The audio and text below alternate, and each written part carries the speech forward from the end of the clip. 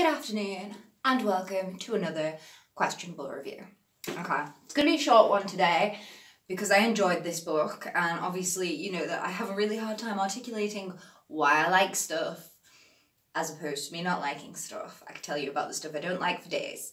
So today we are going to be talking about The Anatomy of Dreams by Chloe Benjamin. Basically, it's a really good book. It's not the kind of book that I would kind of normally read, but like I feel like I really enjoyed it, and I feel like if it is your kind of thing, then you're probably going to enjoy it a lot more than I did. So that makes sense, doesn't it?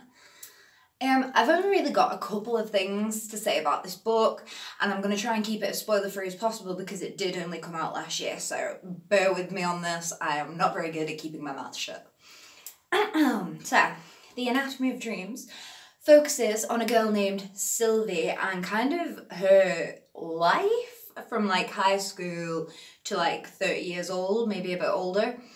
And it chronicles her romance with a boy named Gabe, and also her research in a college, researching dreams, specifically, well, I'm not going to tell you that actually, because at the beginning of the book, we find out a lot about her and Gabe, the boy, and how they met in high school and things like that.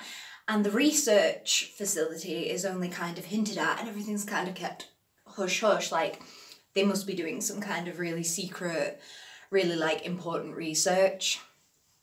And like, I think that was great because even though the intrigue was obviously being created by the hints towards this other thing, the romance itself was actually really, really compelling. Like, Gabe was mysterious and the circumstances surrounding their relationship were mysterious, and I think that that's a sign of a good writer, really, if you can have, obviously you're creating intrigue for later and you're making the reader ask questions so that they turn the page, but also like the plot that you were focusing on, you know, around that is compelling as well. That's really, really good. It shows good writing skill. Well done you, Chloe Benjamin, I guess.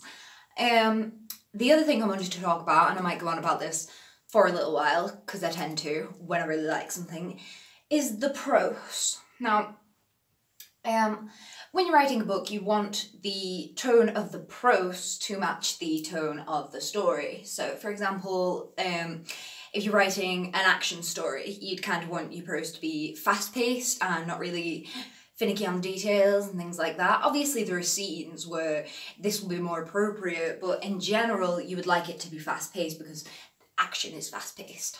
Whereas if you're writing a love story, that might be a little slower, that'd be a lot more similes, metaphors, you know, all the romantic kind of writing elements that we have.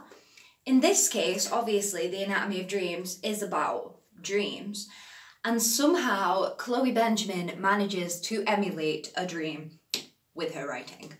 Let me explain. I don't know whether you've ever seen that 2015 film It Follows about the sexually transmitted demon, but basically that film was based on a dream that the director had, and in order to make the film feel like a dream, the director would use like muted colours and her like old clunky phones next to like smartphones and old cars next to new cars. The sound was muted, there was a lot of water imagery. And this is basically the literary equivalent of that.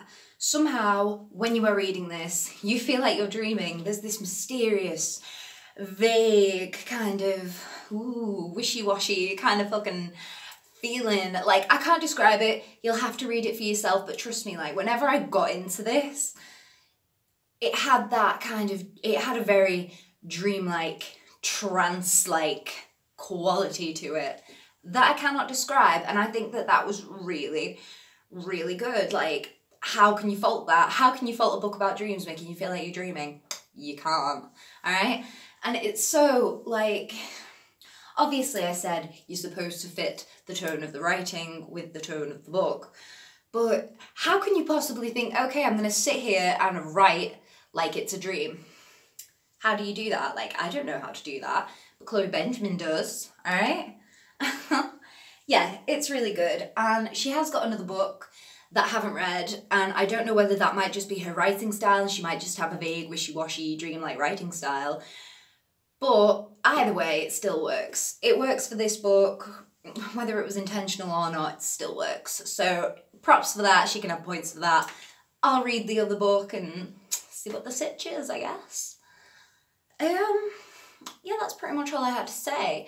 Yeah.